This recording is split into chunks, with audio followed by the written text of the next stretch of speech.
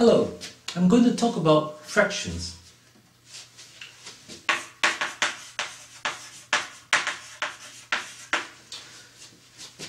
We're just going to do a quick review of the different ways of adding and multiplying and working with fractions.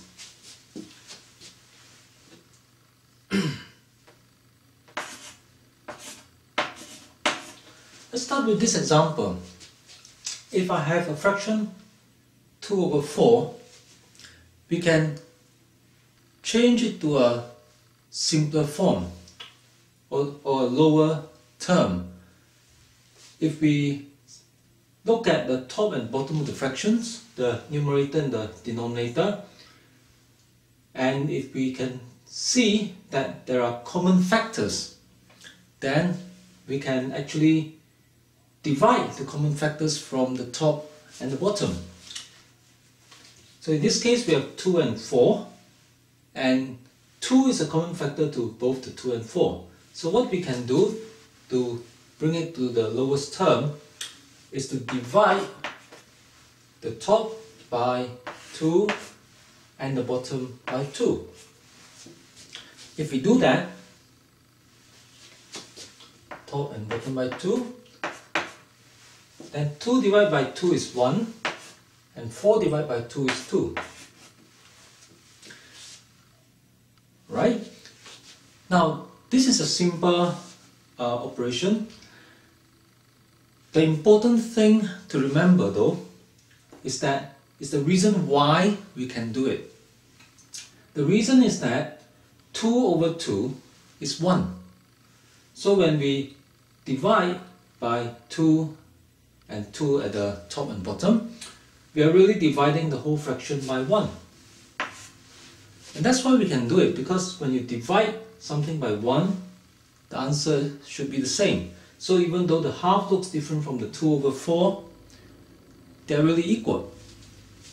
Okay. And because half is made up of smaller numbers than 2 over 4, it is, we say that we think of it as a simpler form. In the same way, if I have, say, half, I can also multiply the top and bottom by the same number to change it into another form. Like if I do times 2 on top and times 2 at the bottom, I will get back 2 over 4 on top and 4 at the bottom. So again, you may already know this, but the important thing here that we must remember is, again, the reason why we can do this is because 2 over 2 is 1. And when you multiply anything by 1, the answer should be the same. So even though 2 over 4 looks different from 1 over 2, they are equal.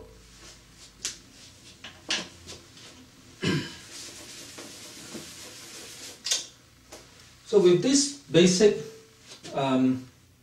operations, we can start adding fractions.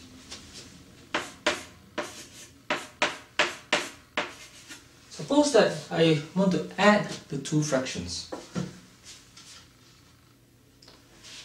Let me start with a simpler example. 1 over 4 and 2 over 4. If I have two fractions with the same denominator, then the way to add them is to combine the denominator, 4 and 4, and add the numerators. So I put them both under 4, and then I just add the top. And the answer is 3 over 4. So again, we should understand a bit about why we can do something like that. If you're seeing this for the first time, it will look strange. Why can we just combine the two denominators into one? We are not adding or multiplying the denominators. The reason for this is more basic. we can think of this 1/4 as one part out of 4 things. Alright, if you have 4 apples, then 1 apple will be 1/4 of that. So it's 1 out of 4 things. Now the 2/4, you can think of it as 2 out of the 4 things. So if you add 1 out of 4 apples to 2 out of 4 apples, then we'll get 3 out of 4 apples. So it is a little bit more to think about when we add fractions. So we can think of the denominator as how many parts of something there is. So if you think of it this way, or if you think of the 4 as, say, 4 marks in a test paper, then it's 1 out of 4 marks plus 2 out of 4 marks, then it's just 3 out of 4 marks. So the 4 is the idea of how many parts there are all together. So that's why you don't actually have to add them directly when you are adding the fractions like that. So the idea is, this idea is the basic idea about adding fractions. Now, let me do something slightly more difficult. What if I add 2 fractions that have different denominators? The first step is always to change both denominators to the same number. Because only if the denominators are the same, then we can simply add the numerator directly. If they are not the same, we cannot add the denominator, the numerator. We cannot just add the 2 ones on top, and we cannot add the 2 and 3 at the bottom. That would be wrong, right? So don't try to do this. Don't try to do 1 plus 1 over 2 plus 3. That's wrong.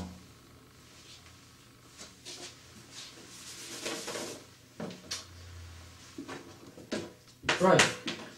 So the first step is that I must change each of these so that they have the same denominator. And the way to do that is to look at the 2 and 3 and multiply them by some number so that they become equal. So I must do can imagine doing a separate exercise, say 1 over 2. Now if I multiply the top and the bottom by 3, I will get 3 over 6. So half is actually the same as 3 over 6, and 1/3 is the same as, if I multiply the top and bottom by 2, I get 2 over 6. So 1/3 is the same as 2 over 6. So if I change these to 3 over 6 and 2 over 6, they become equal, and I can just add the numerator, 5 over 6. But how do we know that we should multiply the half by 3 over 3 and the 1/3 by 2 over 2? The idea is that we look at the denominator, look at each of them, and we think about what number we can multiply by each of them to give me a common denominator, a number that is the same for both. And the easiest way to do that is to just multiply the 2 numbers directly. That means if I multiply the 2 by a 3 and I multiply this 3 by the 2, I will get 6. And so all I need is to multiply the top and bottom of the half by the 3 in the other fraction, top and bottom of 1/3 by the denominator of the other fraction. So that's a quick way to do it. But if the numbers gets big, it can be more complicated because the numbers, when you multiply them, you end up with a big number. It's harder to calculate. And the way to do that is to use an idea called the lowest common multiple. So we'll talk more about that next time. But for now, this will be a quick way to add the fractions.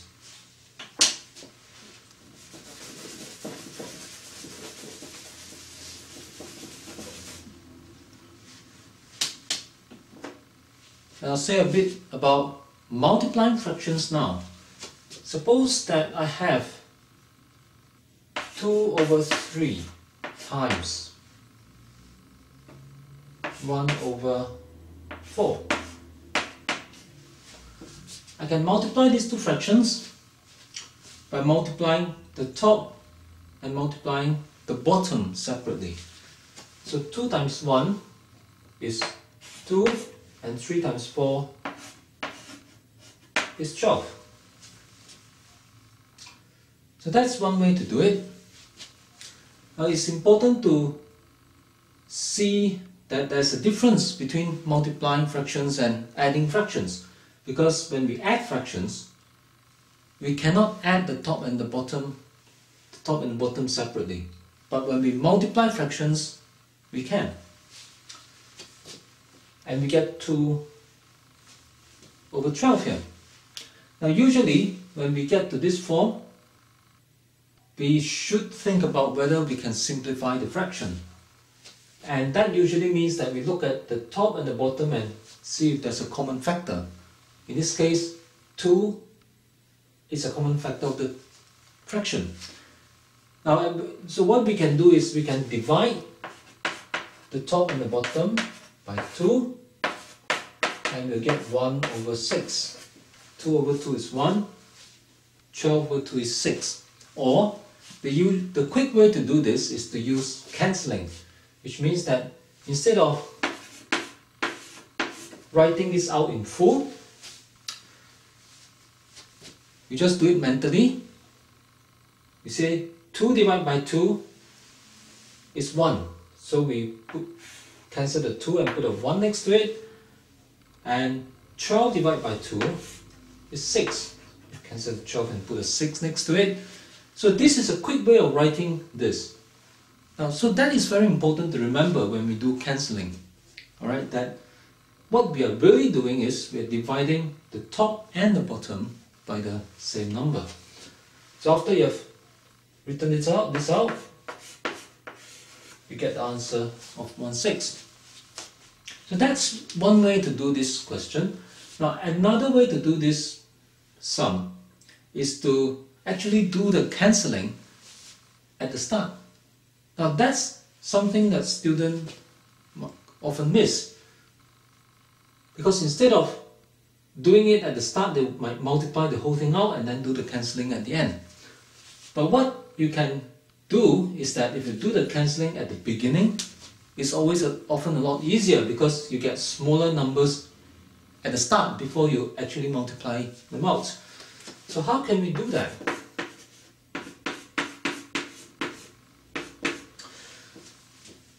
You can do cancelling between any number on top and any number at the bottom. Now remember that I must emphasize that this is only possible if they are multiplied together. You can't do cancelling in this way if it is a plus or a minus. So in this case, we can look at the top and bottom, just look for two numbers with the same factors. In this case, 2 and 4. Both of them have the common factor of 2. So I can divide this by 2. This gives me 1. And I can divide 4 at the bottom by 2. And that gives me 2. So I've done my cancelling. Now, making use of the new numbers, I would multiply the top, which is 1 and 1. So that's easier to multiply. And multiply 3 and 2 at the bottom to get 6. So you see we end up with the same fraction. So that would be a lot easier if you can do the cancelling before you do the multiplying. We'll stop here.